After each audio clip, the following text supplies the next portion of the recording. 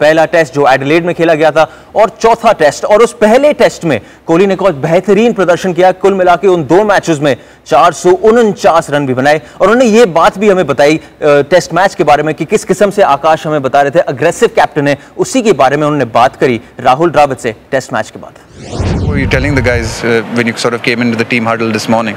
Well, I'm pretty one-dimensional. That's all I know.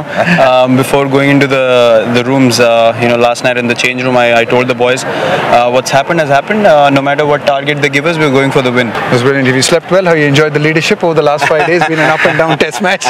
Well, I haven't slept well on all the days. If I Welcome to captaincy, my friend.